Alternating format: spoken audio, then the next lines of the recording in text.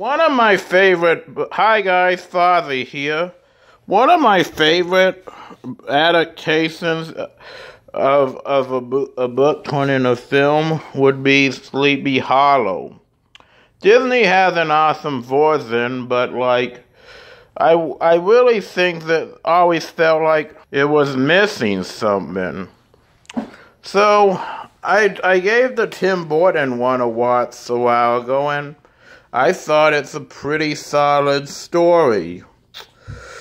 But it didn't grab me as much as I wish it had, and I think it should have. So is this one I'd see or one I'd pass? Well, let's start by the highs and lows. The highs was top casting Johnny Depp as Ichabod Crane. Johnny does a really good job and really is the perfect as the teacher who we always root for, and the caring teacher they get there. A good decision too is that it includes Crane's backstory. Somebody whose father killed his mother and then they hung his father for the crime. So we obviously do see a whole lot of good things about it. Another decision is to establish in this version that the Headless Horseman is in fact a real villain, and not just Brom Bones in disguise. Brom is an equally good villain in it as somebody who you just want to punch, but he's more of an asshole than an actual villain.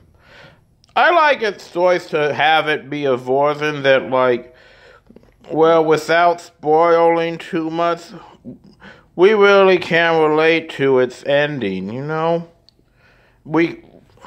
It doesn't steer away anyway from Irving's magical work, and that's one thing that is good. It's probably the movie that Washington Irving would have wanted.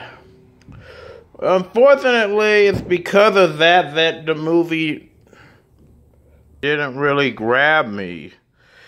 I want to see a version of this that of anything Tim Burton that I'm going to enjoy all the way through. And kind of the best scene for me was the horse chase in the last 20 minutes.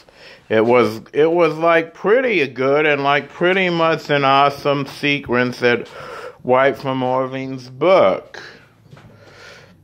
In my opinion, even though some people might argue the book is better left alone, I like an ending that is concluded. I just don't feel in the special itself, it just really doesn't seem to me like I'm happy really with the ending of being left alone. In the book, it manages to work because it's more of a mystery story, and the Headless Horseman doesn't really appear. But in that Disney special, I don't know why. I don't even really think it leaves it anonymous and stuff, you know? People have often just come right out and said that it does end with Crane dying and Brom marrying Katrina, and we'll never know, but I don't know. It really just only kind of leaves it as a rumor. Well, so my final conclusion is, would I recommend it? Yeah, if you're a fan of the book, maybe even if you want to see an amazing Tim Burton movie, I'd do it. But if you're not really that into it, I'm going to say no. So, thank you guys so much for watching, and happy Halloween. Arrivederci.